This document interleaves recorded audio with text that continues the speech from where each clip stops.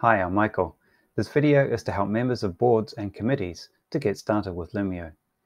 Loomio is a private and secure service for your board or committee to talk about matters, make decisions, and keep track of everything.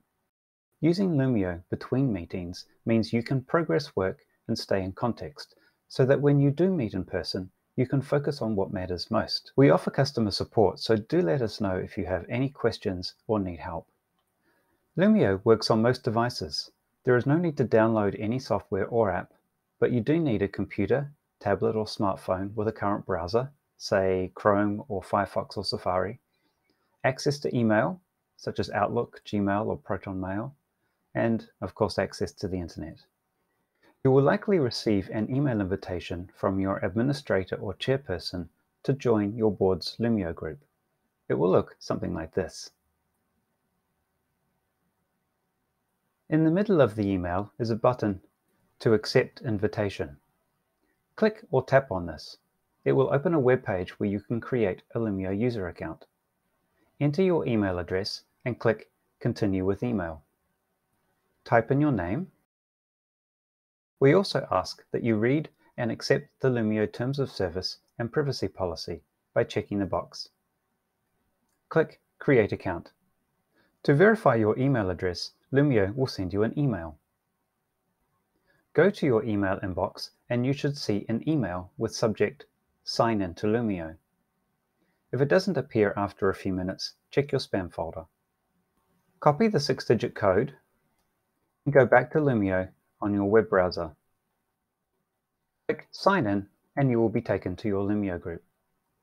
When you arrive at your Loomio group, you will see the name of the group, a description of the group, including what it's to be used for, and some threads for discussions that are underway already. Open a thread by clicking on it. This thread is helping us prepare for our next meeting, where Takashi is asking where should our focus be for the next meeting. I can see some comments already underway by Chloe and replies. Read the thread and the comments and scroll down until you come to the end of the thread where you can add your own comment. To add a comment, click in the field below Add Comment and type your message.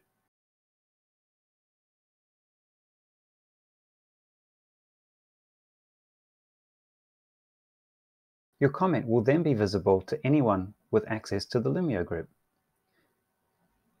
This helps you cut down on email traffic, and you can see what other people are thinking as well. Scrolling back to the top of the thread, click on the group name to go back to your group page. Let's look at the October board meeting thread. Takashi has announced the meeting along with the date, time, place, and how to access the meeting. He has also added the agenda and some board papers, including a financial report. To see and read the reports, just click on the file to open it. Back on the thread, let's look at the comments that have been added. Takashi has attached the minutes from the last board meeting and is inviting us to accept them on Loomio. As before, click on the file to read the minutes, and when you're ready, proceed to vote. Let's say I accept the minutes. I can leave a short comment and submit my vote. The results are updated immediately. You can see who has accepted the minutes, who was undecided, and any comments that people have left. I see there is another poll in progress inviting me to approve the financial statements. As before, read the poll and any attachments, and check out the progress of the results so far. I can see that 2 people have voted agree, but 1 person has voted disagree. Let's see if Chloe has left a reason. Chloe has asked a question about the financial report, and I can see that Jayesh has already responded to Chloe. I'm happy with Jayesh's response, so I will vote agree to approve the financial report.